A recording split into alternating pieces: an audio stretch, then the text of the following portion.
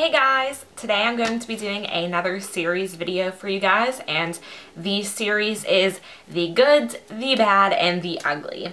And I think this is a really helpful series because it gives you a chance to see what I think is a good product within categories and what is bad and what is ugly, which bad and ugly are pretty much the same thing, but I'm thinking in my mind ugly is a little bit worse because bad, sometimes you can make it pretty, but ugly is just straight up ugly.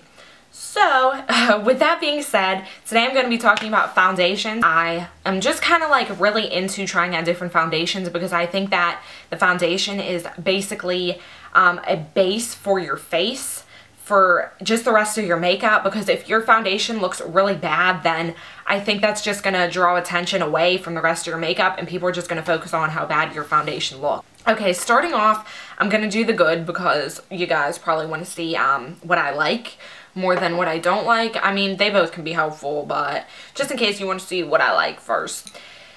My number one that I've been using recently is the Revlon Color Stay. I'm sure you've heard so many people talk about this foundation just because it is a really good foundation.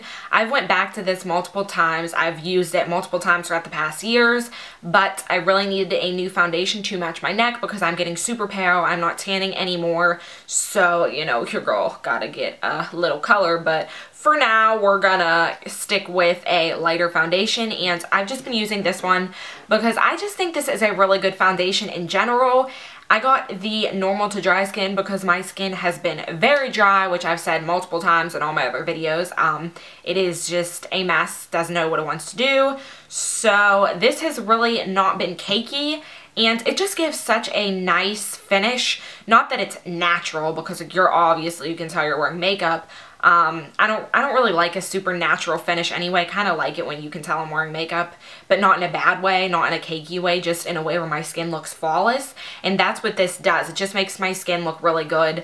I just think my skin, it works well with my skin. Like throughout the years, I've always thought that this was just a really good foundation for my skin in particular, and I know tons of other beauty gurus say the same thing. So I would definitely give this a try if you're looking for a really good foundation and you don't want to pay a ton of money, because that's kind of how I was. I was like, I really don't want to go and buy a super expensive foundation right now because summer is in like another couple months and I'll be laying out and I'll be getting darker again, so I don't really want to spend that money right now. I'd rather just get a good one from the drugstore, and so I picked this one up, and I think it's about $12, $12, $13, and I am in the color Sand Beige 180. So totally recommend this if you're looking for a good, somewhat inexpensive foundation.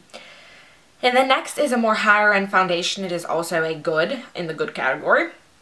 And it is the BareMinerals Original Powder Foundation, and I've also gone back to this multiple times throughout the years. It is just a good foundation if you don't really have a lot of acne, because right now I haven't really had a ton of acne, kind of like a pimple here and there. So I was using this one off and on until I bought that one. Now I've just been using that one straight, but I do really like this one too. I would recommend it, and especially if you're a beginner too and you're just kind of starting off with makeup and you want to get a good foundation and your skin isn't bad, like you don't really have acne, then I would totally recommend this because it's not too cakey and it's really easy to work with. It looks very natural on the skin, even though I said I don't like natural. This looks pretty natural. It's a natural where you can still tell that you have foundation on, but you kind of can at the same time. If that even made sense, I don't know. But if you have this, you probably know what I mean. And then you just use it with a powder brush. It doesn't really get cakey. Like I said, I really like it and I recommend it, especially in particular for beginners when you're beginning with makeup and you don't know a lot about it. Next is the bad.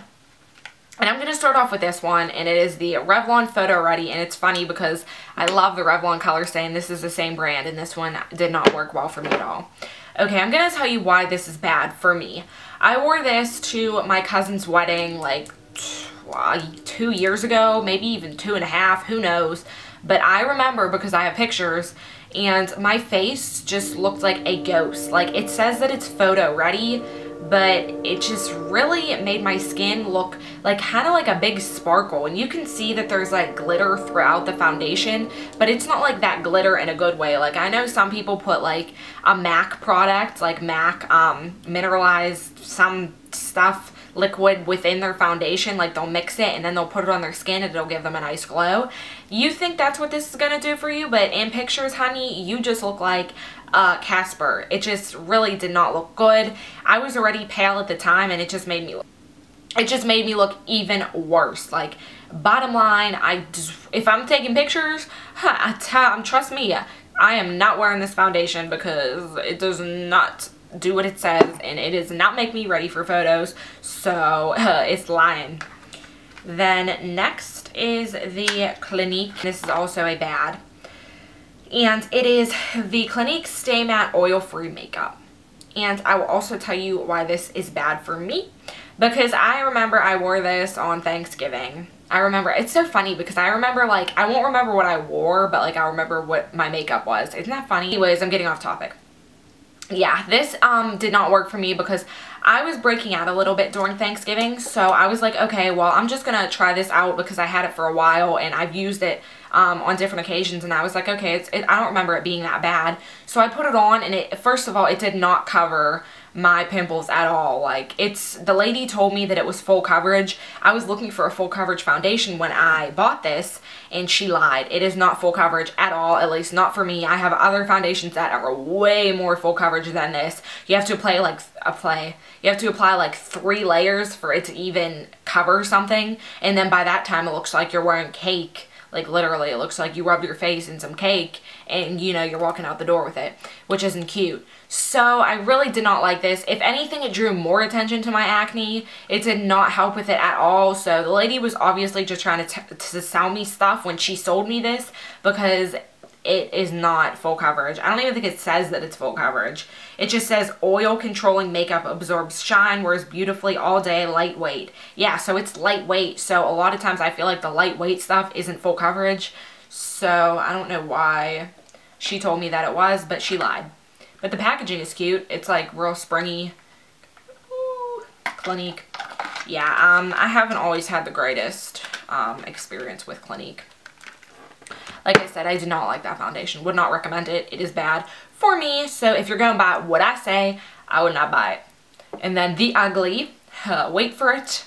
Some people love this foundation. I've worn it on multiple occasions, and I tried it out again recently, and because sometimes you forget how something worked for you. Like, it'll just be sitting there for so long. You're like, you know, I haven't really tried this in a while. So I tried it out again, and yeah, let me tell you, no.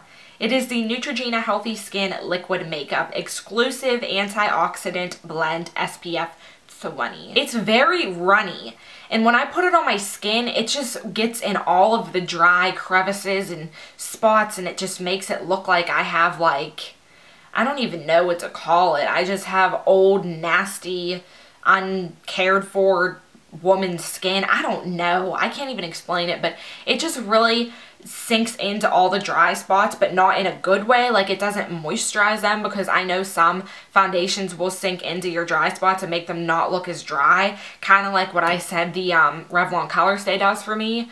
But this foundation does not do that at all. And it also says that it helps clear up breakouts, which I didn't really notice that it did. I take really good care of my skin anyway, so I don't really think a foundation is going to do much help with my breakouts. But so I think that's kind of like what catches people's attention. Like, if you have acne, and it's not very full coverage anyway, so if you have breakouts, I don't even know why you would like to wear this, because as you can tell, it's really liquidy, and it kind of has a bad smell too. It just looked really bad on my skin. Yeah, it smells really bad. Kind of smells like paint. Don't you hate when foundations have like a real bad smell, and it's like, why do I want to put this on my face? Yeah, that's kind of how I feel about this one. I've heard people rave about this. Like, if you like this, please tell me what it does for you, because me personally, it just doesn't work well with my dry skin.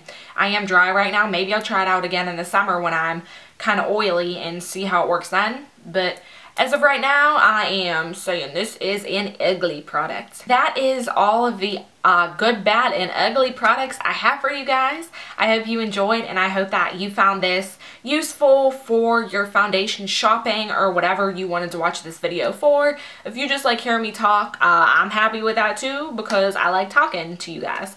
So, and please subscribe if you like this video or if you liked any of my other videos. I also have a good, bad, and ugly eyeliner video, and I'll probably make more within the future, like a mascara, powder, etc. I might also do hair products or skincare products. So, anyways, please subscribe and like and requests and all that good stuff. So, bye guys.